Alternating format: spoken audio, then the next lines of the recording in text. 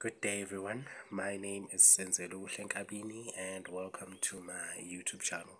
On this channel I give you insight on what it's like to be homeless, how to survive the streets, and also how to rehabilitate oneself once you have left the streets. So today I'll be answering the question, how did you keep your money safe, or how did you hide your money from being stolen by other homeless people? So basically what I did was I took a string. Okay, I don't have a string now, so I'll show you my own pants. I took a string. This is a string. And it was long enough to tie around my waist because I wasn't fat at the time.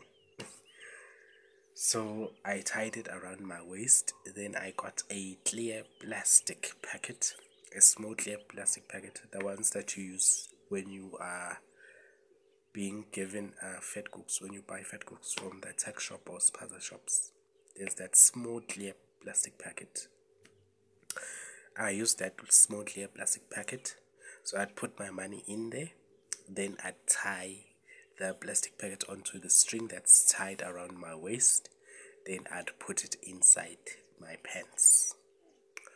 Or if I want to really make sure that my money is safe, I would put that whole packet, I'd tie the packet around on the string that's tied around my waist, then I'd put the packet in my underwear. Yeah, so that's how I kept my money safe. So if they were to try and search me, they wouldn't find any money in my pockets. There'd be no money. Money will literally be in my balls. But anyway, if you have more questions, please do write them in the comment section. Please also like, share, and subscribe. And yeah, I'll see you in the next video.